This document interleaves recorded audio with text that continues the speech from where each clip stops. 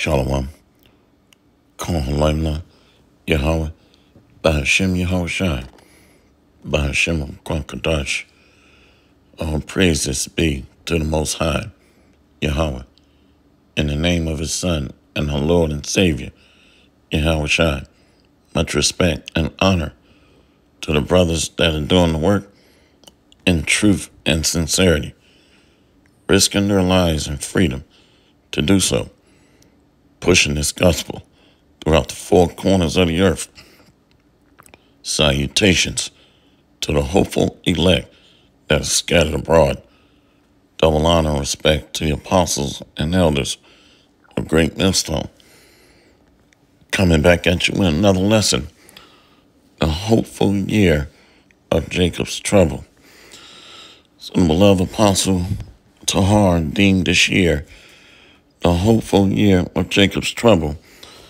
And it was very spiritual that he coined that phrase in regards to this year.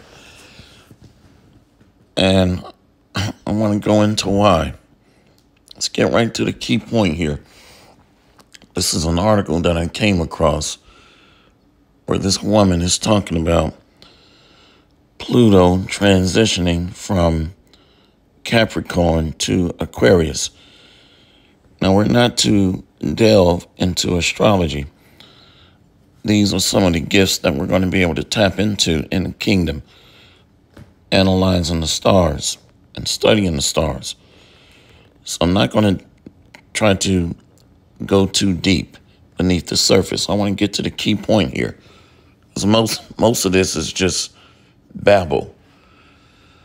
But here's the article, because I don't get into this stuff, but for edification purposes as to how things relate to Jacob's trouble, that's the segment that I want to target. That's the title and name of the article. Let's get to the key point here. What does it actually mean Pluto is moving into Aquarius? And this is what we have been teaching. Specifically, Elder Apostle Tahar coining the term, the hopeful year of Jacob's trouble. See, look at this. This is amazing. This year, large-scale societal matters associated with rebellion and revolution. You can't make that up. Let's read it again. This transitory phase represents large-scale societal matters associated with rebellion and revolution, along with scientific breakthroughs. So artificial intelligence, transhumanism is at the forefront. So the elite are looking to expand these advancements in merging man with machine.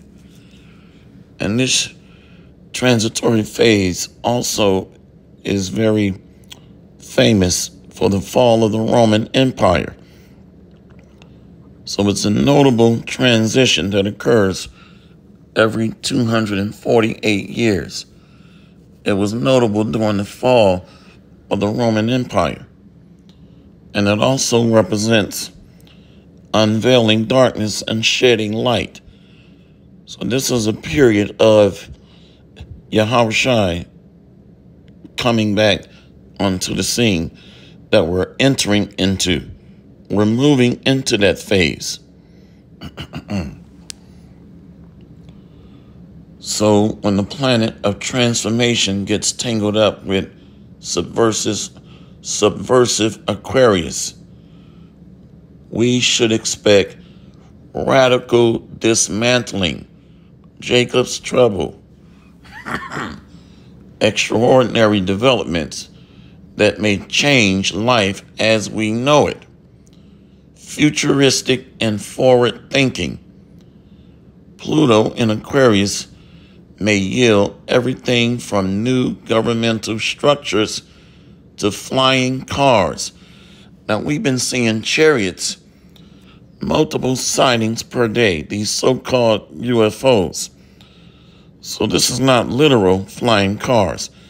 And this is why the truth in the Bible is the document by which to obtain knowledge and wisdom and understanding, not astrology and paganism. So the Bible talks about the chariots of the Lord appearing and showing themselves in the last days. So a car is a what? A transport vessel or a chariot, the so-called UFOs. But will it be a utopian paradise or a dystopian hellscape? Salvation is for the elect of Israel. That is the new phase. Jacob. The Bible says in 2 Ezra 6 and 9 that Esau is the end of the world. Jacob is the beginning of it that followeth. Here's something else that stood out to me. It said that Pluto will be in Aquarius from January to September of this year. And September is a high holy, the 7th month is a high holy month, which really Sep, these pagans is changing that to a different word based on the Latin. Sep means 7. But the 7th month is a very high holy month, along with the 1st month of March. So there's a lot of enchantment going on in this time frame. And let me tell y'all something too. Y'all out there with your fuck shit, with your bullshit, with the shenanigans and the hocus pocus. But baby, they about to do the biggest ritual because they know Pluto is going in Aquarius and they know that energy is shifting. It ain't no coincidence, baby, that the Super Bowl is Sunday, Mardi Gras is Tuesday, and Valentine's Day is Wednesday. Baby, they gonna harvest up some energies from you clowns playing around with them. Oh. So our energy should be focused on meditating on Bible prophecy. This is a part of dwelling in a safe place. There's all types of black magic and enchantment is going on at high levels. Check this out. Medical advancements, technological advancements, breakthroughs. So this is scientific breakthroughs. So this is where artificial intelligence is the way ahead for the elite. So these are just some key things that stood out to me. So it transitioned from the goat or Capricorn. So this goat represents, it is a pagan symbol for the wicked elite. Let's go here to the book of Daniel. Daniel 8. And it's very spiritual that Elder Chap from the DC camp mentioned. If you want to be a part of this society, you got to kiss the goat.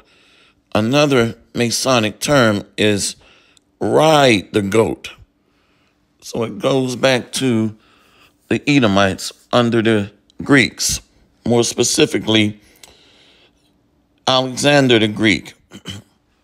Daniel 8 and 8. Therefore, the he-goat waxed very great, and when he was strong, the great horn was broken, and for it came up 4 notable ones toward the 4 winds of heaven, the 4 generals under Alexander the Greek, Lycomachus, Cassander, Seleucus, Ptolemy. So these are signs of the power behind the Edomite authority. Verse 21, let's go to verse 20. The ram which thou sawest having 2 horns are the kings of Media and Persia. Because we know Alexander the Great took down the Medo-Persian Empire. Verse 21, and the rough goat is the king of Grecia, and the great horn that is between his eyes is the first king. So this was the start of the planting of the Edomite stronghold, their power structure. That's why they still use the term today, if you want to make it in this society under the wicked global elite, you got to either kiss the goat or ride the goat. Now, kiss the goat means worship, under the worship or worshiping under this construct, under the Edomites, the wicked. So there's a power shift toward the woman. And notice the woman is pouring out water. The woman in the scriptures represent the children of Israel, the 12 tribes. And this is why we have to be grounded in the scriptures, not pagan stuff or Greek mythology. But when it talked about turmoil and tumult, it reminded me of the scriptures. Remember, the wicked global elite, they have left-hand side wisdom. So the year, a hopeful year of Jacob's trouble. Let's go to Matthew 24. So really, Yahawashi is that light that's shedding knowledge, because that Pluto represents unveiling or disclosing or revealing light, which really Yahawashi is that light, not no day of Pluto. And this is why we have to be grounded in the scriptures. Matthew 24, let's go to verse 6. See, and ye shall hear of wars and rumors of wars. See that ye be not troubled, for all these things must come to pass, but the end is not yet.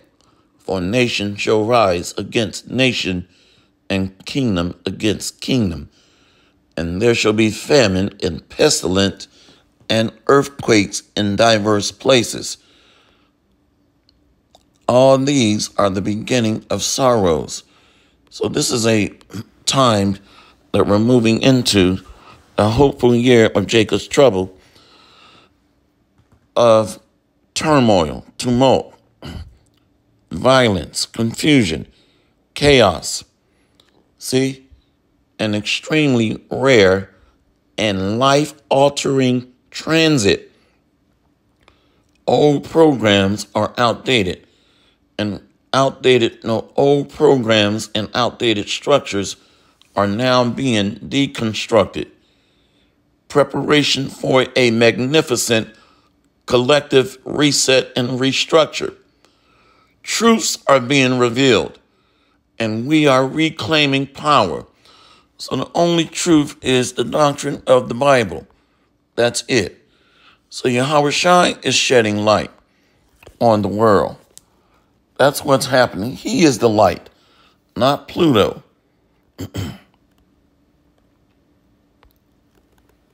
See, Luke 12, verse 2. And there is nothing covered that shall not be revealed, neither hid that shall not be known. So this is a time that they call the unveiling, or light being shown. The light of the world and the wisdom of the universe is through Yahawashi. He is revealing things through his spirit.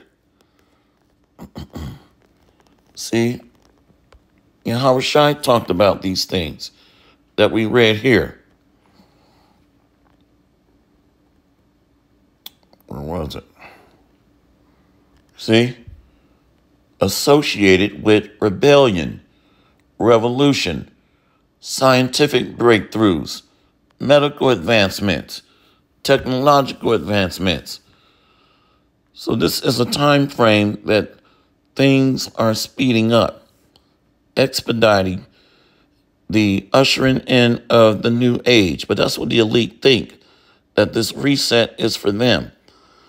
But through the Holy Scriptures, we know that the reset is things moving into place for the establishment of Jacob's kingdom, the Israelites. The Bible says Esau is the end of the world. Jacob is the beginning of it that followeth. So they're going to be destroyed by the work of their own hands, their technology, their science, their warfare, their nuclear capabilities.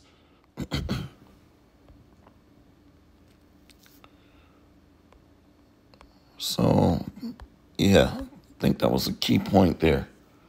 So this woman transitioning from the Capricorn or the rough goat to the woman is a transition of an age from Esau, Edom, to the calmly and delicate woman, which is the nation of Israel, Jacob. Let's just do this. See, captive, daughter of Zion. See, Isaiah 52:1. Awake, awake, put on thy strength, O Zion. Put on thy beautiful garments, O Jerusalem, a holy city. For henceforth there shall no more come into thee the uncircumcised and the unclean. The other nations, Edomites, followed by the other nations. See, verse 2. Shake thyself from the dust, arise, and sit down, O Jerusalem. Loose thyself from the bands of thy neck, O captive daughter of Zion. Jacob, Israel. See? So that is the real liberty, freedom, deliverance. The nation of Israel, the Israelites. Water represents life and knowledge. So this is a transitory period from one age to the other, which the Bible says in 2 Ezra 6:9, that Esau is the end of the world, Jacob is the beginning of it that followeth. See, look at this highlighted here. It says life as we know it, it is radically changing. We have reached a turning point. Our planet is resetting and recalibrating. By the end of this transit, our societies, ourselves, will be totally unrecognizable. Now, this is pagan, but when you read the Bible, we're going to be changed. Put on thy beautiful garment. Put on thy strength. The Israelites are going to be immortal. So the change, the salvation, the deliverance is for the daughter of Zion, the captive daughter of Zion. I know you see it. I think it's 1 Corinthians.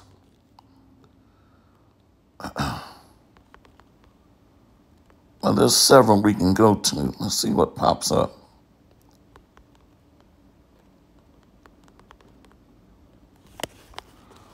Well, we'll go to Philippians. Let's go there. Philippians 3.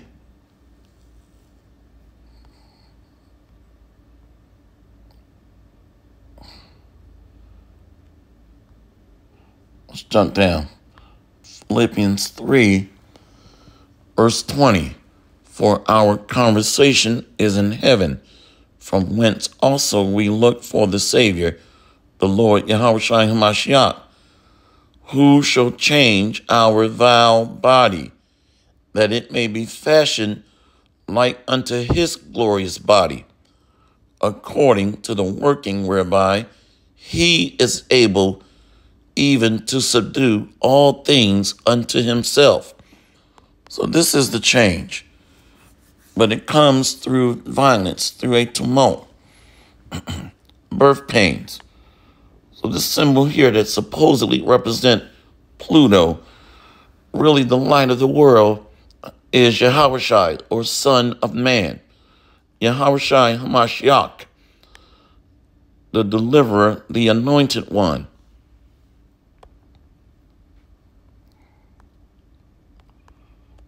So the scriptures is where all the answers are. And once again, Elder Apostle Tahar deemed this year the hopeful year of Jacob's trouble. And I highlighted here rebellion, revolution, scientific breakthroughs, medical advancements, technological achievements. Expect radical dismantling to occur. We read that in Matthew 24. Nation against nation, kingdom against kingdom. This also represents a period of things being revealed or unraveled or light being shed. And not the Bible say, let's go here to Daniel 12. Daniel 12, verse 4. But thou, O Daniel, shut up the words and seal the book, even to the time of the end. Many shall run to and from, and knowledge shall be increased. So you can take a note right now, packed with history, prophecy, packed with scripture interpretations. Send that note halfway across the world. It can go viral and have over 20 million views in 5 minutes or less. So technological advancements, scientific advancements, knowledge moves further and faster over a shorter span of time. So the time is even being sped up. Let's go here and we'll close out here.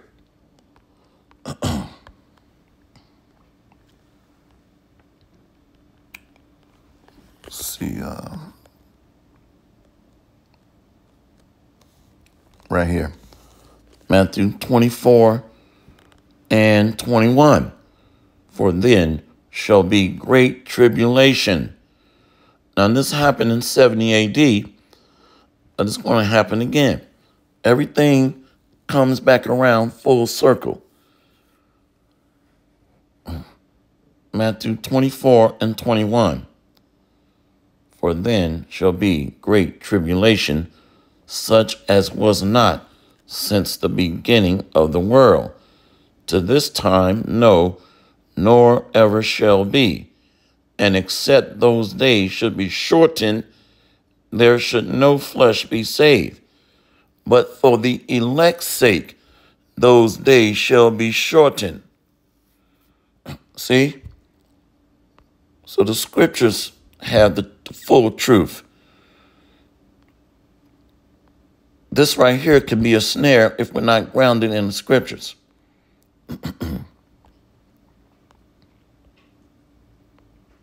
And the Son of Man is going to return on the scene, pursuant to Matthew 24, Isaiah chapter 11. There's several scriptures that we can pull. And 2 Ezra 13, verses 29 through 31, that he's going to be revealed in the last days. So he is that light. And his spirit has already been apportioned out to the elect men, followed by the men, women, and children underneath the teachers. And he's going to physically manifest himself in his due time, according to the Most High's will. Hopefully this lesson has been edifying. All praises to Yahweh B'Shem Yahushai, B'Shem Rakakadash. Let's read this real quick. Fair Use Act of 1976, copyright disclaimer under Section 107 of the Copyright Act of 1976. Allowance is made for fair use for purposes such as criticism, comment, news, reporting, teaching, scholarship, education, and research. All of y'all who making preparation for this Super Bowl, they will be harvesting energy. The ritual at the halftime will be a black magic ritual. Then they're going to turn around and put the magic on y'all for Mardi Gras. And then turn around and put the magic on y'all for Valentine's Day. Because all those holidays is for them. They set that up. So you got to actually say, why are they setting up all these holidays? Because it ain't beneficial to us. All those holidays do is drain us financially. And spiritually, most importantly.